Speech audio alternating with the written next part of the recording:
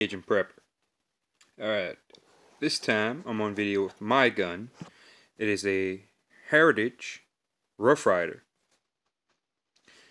It's manufactured right here in the US, as says on the box. And this is it. It comes with a 22 long rifle cylinder, which is on the gun when you purchase it. And then a 22 Magnum cylinder that comes in the box also. It was about $189.99. I got it. There was the price. I paid about $200 after everything, after taxes and everything. It's a really good gun. It's never jammed on me once. It's unlike my father-in-law's gun, which I'm going to show here in a little while. It takes small game real easily, and I partner it when I go small game hunting with my Savage Model 42, which I will show in a video coming up. I usually keep 22 long rifle in it when I go hunting, but just in case there is anything bigger than that, I usually keep the Magnum cylinder with me in a little old Vietnam era compass pouch that I bought off of Amazon. It was like $5. I've had to duct tape it a little bit because it's nylon, but it works. And every now and then, especially like the last squirrel season had just passed in, what was it, May? I kept 22 caliber rat shot in it for the snakes down here. The snakes are bad down here, especially where I go hunting. Fortunately, I haven't seen any. I didn't have to shoot any. But I unfortunately didn't see any squirrel either, but that's not for this video. Alright, so this is mine. This is the Heritage Rough Rider. Now, I keep my father-in-law's in here because it's giving me a little trouble right now. I had to take it apart and clean it really good. It was a lot of rust. It had been sitting up for a while. But it's a German company that makes this. I cannot pronounce the name. I've tried. My translation app even has trouble pronouncing the name. But it's also a 22 long rifle, 22 Magnum.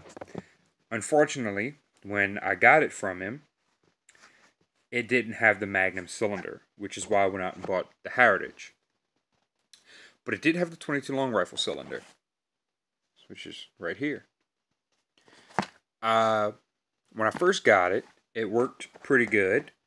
But every now and then the hammer sticks right around the 6th shot when you're cocking it. So I'm going to have to get that checked out because it's already misfired twice in my house. And my wife tried to ban me from having this firearm loose in the house. So I put it up. Thankfully, nobody was shot. Nobody was hit. It was all good. It startled her. It deafened me for at least 5 minutes. Both times. One hit a cement floor and I had a couple of scars on my face from where the concrete came up and bit the crap out of me. The other one went through the wall in our bedroom. Thankfully, again, nobody was hit. It hit the brick wall and it was gone. But we have a nice little 22 caliber hole in our bedroom wall. It teaches me not to play with this certain firearm in the house because it doesn't have a safety. Actually, coming back to it, this one actually does. That's what this is for, right there. Remember, red means dead. It's the only revolver I've ever seen with an actual safety. Once you cock the hammer, you can pull it, but it has a hammer block safety unless that lever is pulled down.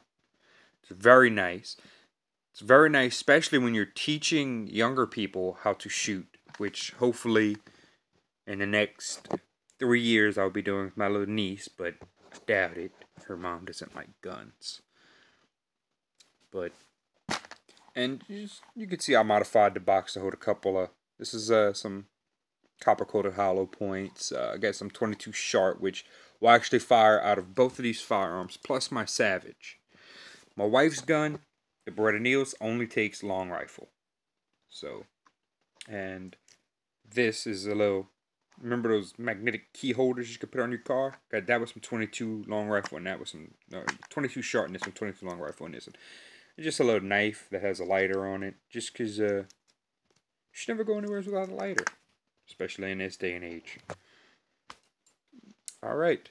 Well, again, this has been the Cajun Prepper, and thank y'all for watching this